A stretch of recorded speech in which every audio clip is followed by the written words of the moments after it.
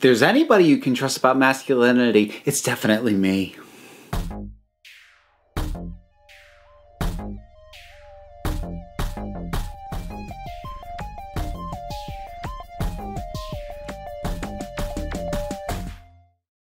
Usually around this time, I would be dedicating a video to LGBTQ+ representation, but I kind of want to take the eye that I use on those topics and focus it on something different.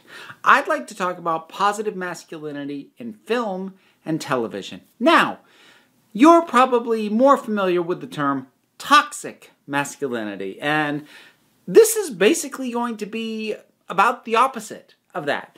Before we get too far into it, though, I feel like I should address toxic masculinity, at least briefly, just so that folks understand what it is I'm contrasting against. Because this is absolutely not a "there is no such thing as toxic masculinity" video. So let's back up and talk about what toxic masculinity is. Actually, hold that thought. First, let's sidestep and establish what toxic masculinity isn't. It is not the idea that masculinity itself is inherently toxic, but rather that certain traditionally masculine traits can present or be depicted in a way that is harmful, destructive, and feeds into larger issues that as a culture we're trying to work on.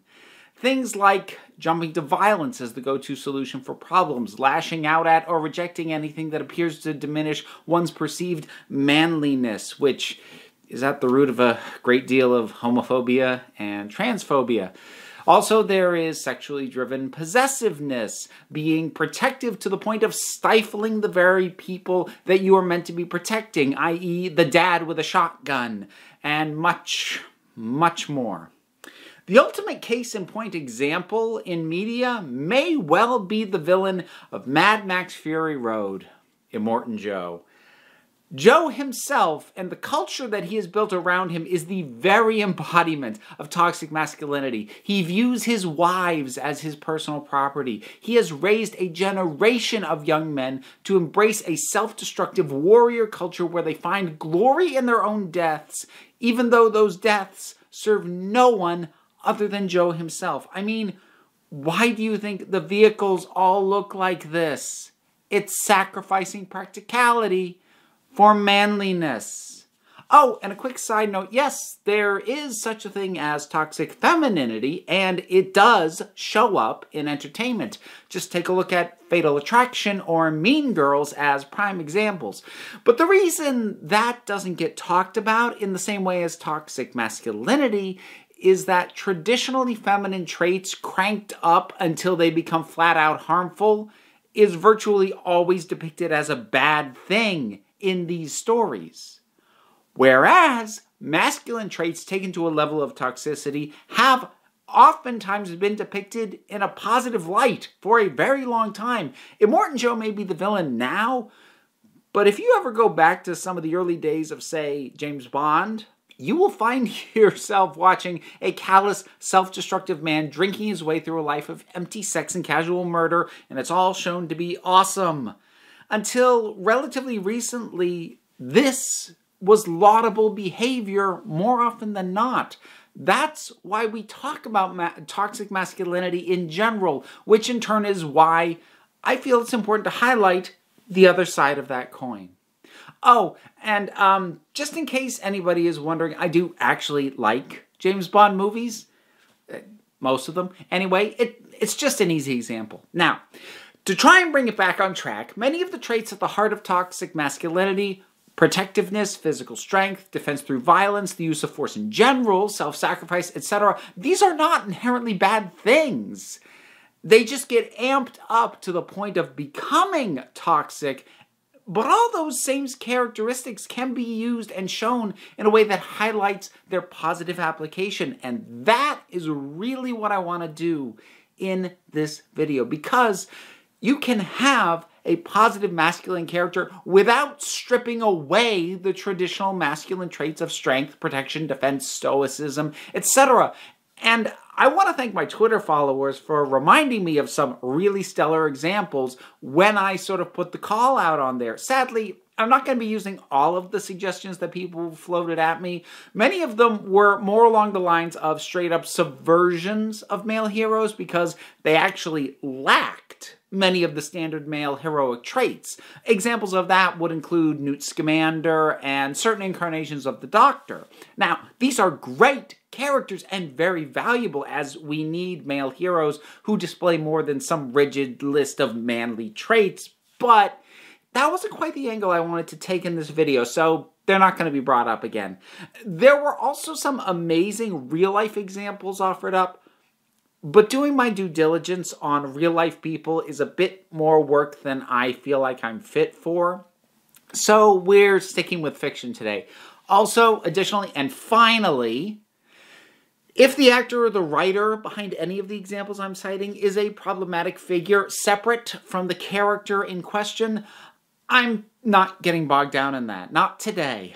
That's not to say that it should be ignored in the grand scheme of things, only that for this video, I'm just talking about the characters and leaving as much baggage out of it as I can. Cool? Cool.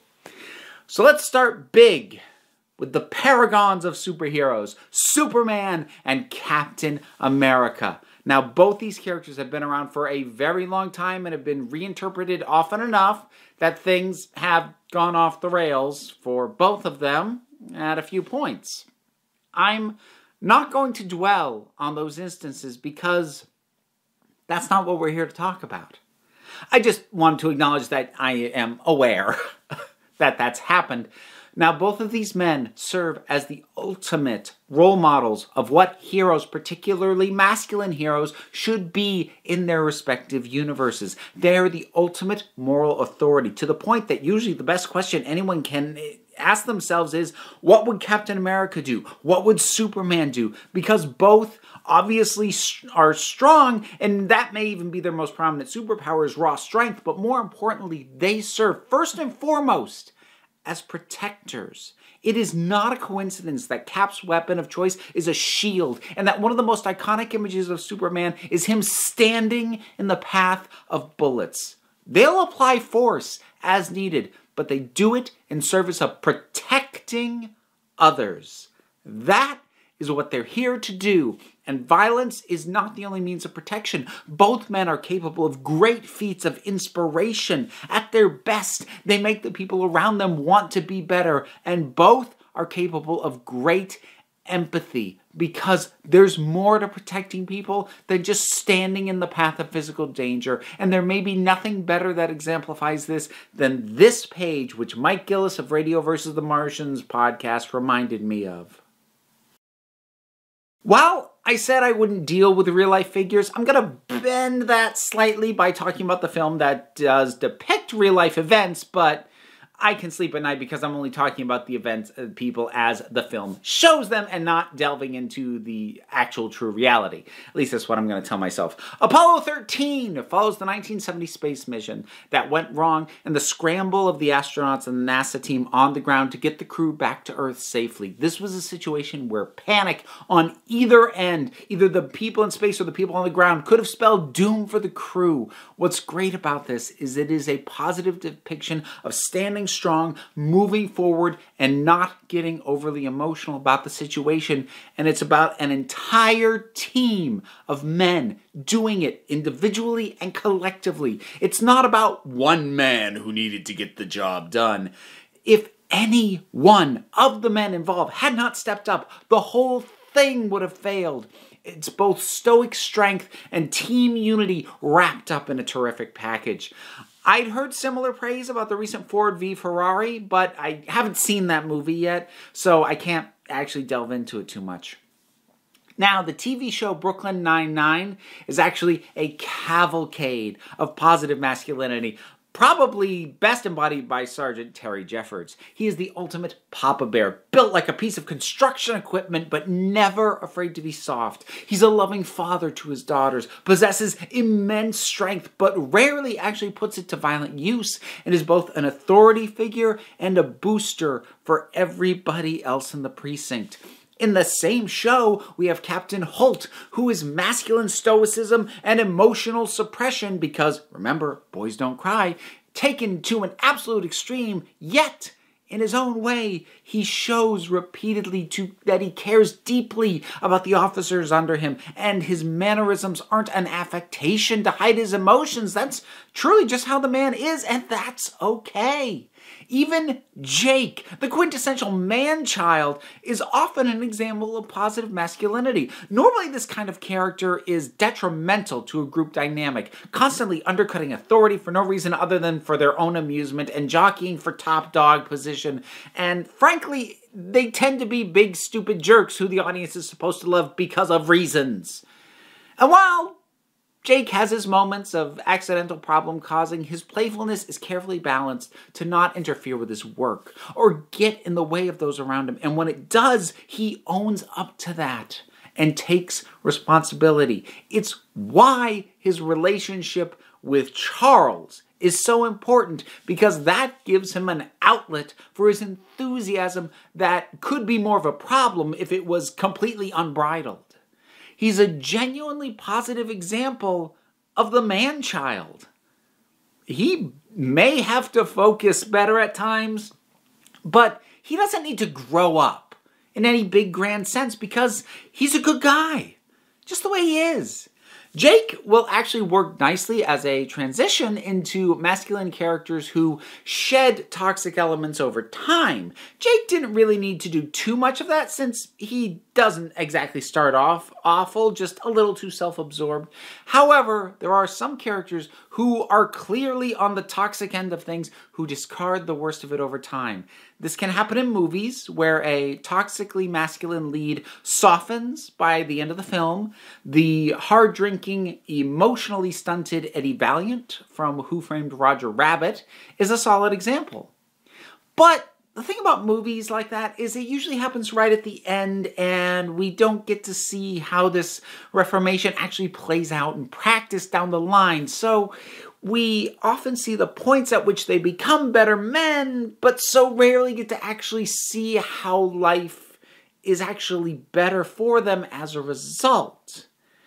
And that is why I freaking love Steve Harrington from Stranger Things. I won't lie. Steve is the actual impetus for me to do this topic in the first place. So yeah, I'm going to give him a spot of prominence. Season 1 Steve is a straight-up creep. He's a violent bully whose possessiveness of his girlfriend is just ridiculous. And honestly, I was kind of shocked he was allowed to live through that first season, but oh, I'm so glad he did, because his journey from high school top dog douchebag to world's greatest babysitter to amazing ally is just the best thing ever. And a big part of what I love is that it's not stripping him of the traits that made him such a tool in season 1. It's just redirecting them. Steve is a guy who's more than willing to throw a punch and can be protective to a degree that spills over into possessiveness. So season 2 hands him a baseball bat, gets him invested in protecting Dustin. Same willingness to use violence to protect what he cares about, redirected to positive use. And then there's the scene in season 3 where his coworker Robin comes out to him as a lesbian. This scene is seriously one of the best things I saw in 2019. If you haven't seen it, they're both coming down from a truth serum, or more accurately, they are crashing. There's a clear chemistry between them, and it's obvious that Steve has himself a little bit of a crush. And then she tells him that she's gay. And it takes him a minute, but he pauses. The wheels turn, he processes, and then he shifts seamlessly into a traditional male buddy, good-natured teasing role. He doesn't freak out. He doesn't have to question himself or his understanding of who Robin is. He just took in the new data, pivoted slightly, and kept on moving. Season 1 Steve could never have managed this, but season 3 Steve does it with ease, and that character journey is a thing of magic to me. Now, most of the examples I've been giving so far have been from relatively recent pieces of entertainment. But lest you think that there was no positive masculinity before the 2010s, please consider the specimen of Rocky Balboa. What makes Rocky special is not his ability to dish out or inflict violence. I mean, he can do that, and the film makes it clear that isn't why he's worth rooting for, and it isn't really something he enjoys doing anyway.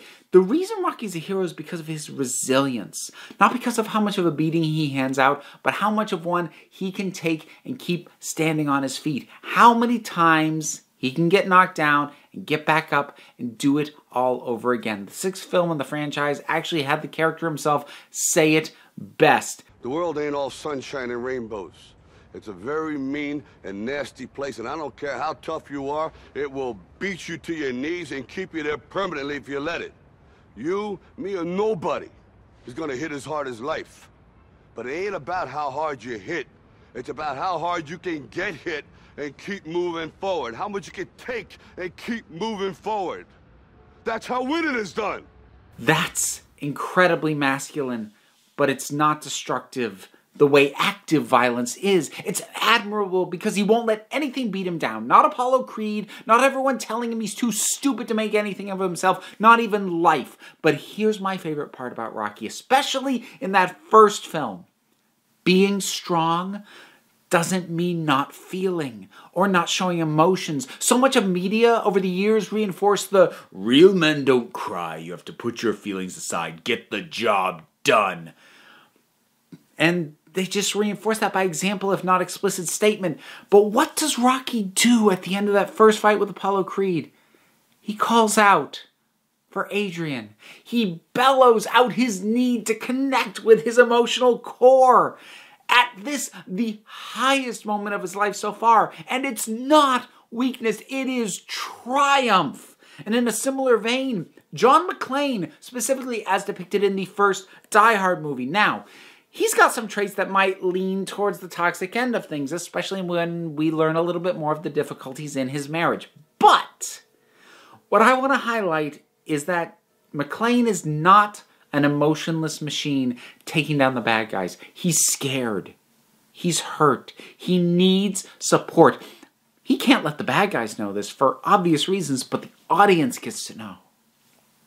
We get to see this badass who's been single-handedly taking down a well-armed, well-trained group of killers. He leans on a practical stranger for emotional support. He and Al have connected as men in a dire situation. McClane's need for emotional support is not shown as a flaw, and it makes him no less of a man. And Al supporting him, even opening up about his own damage in order to do that better and be a better support. It's a complimentary display of strength through vulnerability. It takes a special kind of bravery to admit that you need help coping and to reach out for it, and it is wonderfully displayed here. And we can reach even further back than the 70s or the 80s. How about Mr. Smith Goes to Washington, where sheer pig-headed, stubborn rigidness is put to positive use by having it supporting a strong moral center. Perhaps Henry Fonda as juror number 8 in the classic 12 Angry Men, using every technique he can muster, from pleas for empathy to cold hard logic, to stand against wave after wave of vengeful opposition. Or how about the defiant demand for equal respect from the legendary Sidney Poitier in The Heat of the Night? And heaven forbid we forget the amazing Atticus Finch in To Kill a Mockingbird. Stoic, stalwart, protective, crusading, stands his ground in the face of mounting odds, a man to admire for the ages. I could probably keep this going, but I want to hear from you folks about some of your favorite examples of positive masculinity, because I guarantee there are some prime examples I have not touched on. So, next time that you start to worry that all men in entertainment are either depicted as bad or have been retroactively painted as such, just remember, there are plenty of role models out there, past and present, and to whatever degree masculinity is part of your identity, I just hope you'll keep it positive.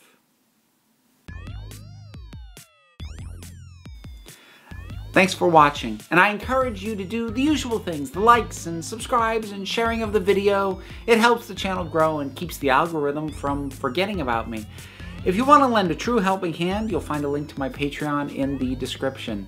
it'd be greatly appreciated, but I won't tell you what to do because I'm not that controlling. And besides, you're the council. I just run the meetings. Until next time, this council is adjourned.